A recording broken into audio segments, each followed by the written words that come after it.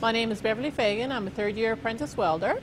I need 800 hours until I'm a journeyman welder. I'm hoping to get that within the next 6 months. I've been welding since 2005. I did my program at the College of North Atlantic in St. John's. I absolutely love my job. Best thing I ever did. The work is great. People I work with are great. A typical work day for me is if, for instance, I'm working in a fabrication shop. Depending what we're doing, you'll be handed out your work assignment by your supervisor. You could be building something for the offshore oil industry. It could involve any different number of type of welding. You could also do grinding, gouging, which is also another component of welding, cutting parts by machine. You could use a drill press. Any number of things you could be asked to do and you're expected to do. Most of the things that I've learned on the job. What you do in school is a very small portion to what you do in reality. You're going to learn so much more on the job that you could ever possibly learn in school.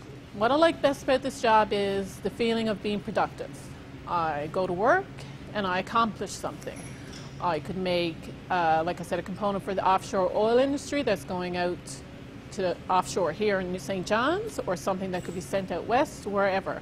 I sometimes work at the local dockyard as a contractor welder. We have to build parts for ship. We have to repair ships. Sometimes you're taking out a complete hull. Sometimes you're building in a new tank. But at the end of the day, you can look at it and say, wow, I did this. I also like the fact that I go to work like this. I don't have to worry about my hair or none of that kind of stuff. If I get dirty, who cares? I don't have to worry about that. The people I work with, the guys, are fantastic, and it is mostly male-dominated, although I've worked with women millwrights, machinists, and welders, but it's mostly guys. As far as that goes, you go in, you do your job, you know, you do it to the best of your ability, and you get along with everybody. I've never had a problem. I started my career in 2005, and currently right now where I work, I make $24.75 an hour. The jump from money, every time you do a block, which is every 16 to 1800 hours, your pay rate increases. And this is, it's not mandated, but it is a guideline that is followed by all employers, and it's set out by the Industrial Training Division. So they pretty much follow it to the letter. Right now where I'm working, I get 90% of the journeyman rate. So if the journeyman rate is $27 an hour, I get 90% of that.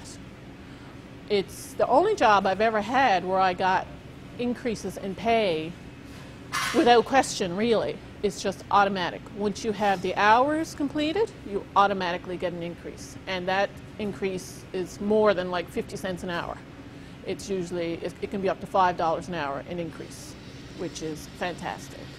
I chose welding as a career because I had spent many years in university, changed majors many times, was not happy, but couldn't figure out what I had to do.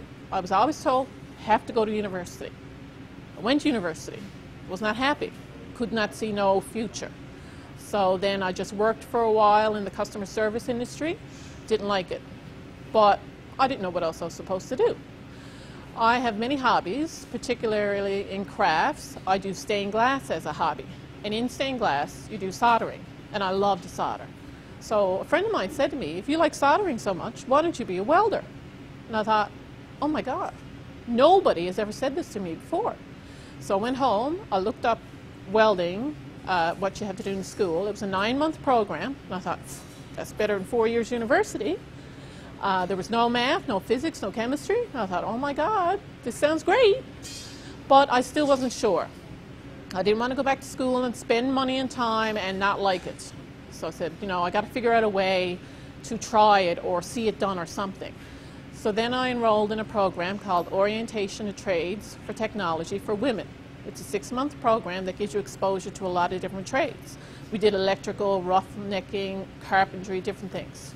When we did the welding component and I picked up a welding torch, I turned to my friend, who's also a welder now, and said, this is it. I found it. I can do this every day. I can go to work happy. This is what I'm going to do. And that's what I've done, and I haven't looked back since, and I do not regret it whatsoever. If I were to encourage anybody to go into any trade, go for it. Don't let anybody tell you otherwise. One of the most important things, if at all possible, try to get exposure to the trade first. Whether you go to your local college and look at, say, like the College of North Atlantic, their welding shop, or go to a fabrication shop, or if you want to do heavy equipment, go to an employer and say, you know what, I'm interested in this. Is it possible I could just have some idea? You'd be surprised how open people are. They're willing to show you things, they're willing to let you look around, and it does not hurt to ask. But the most important thing is never give up. It's hard work.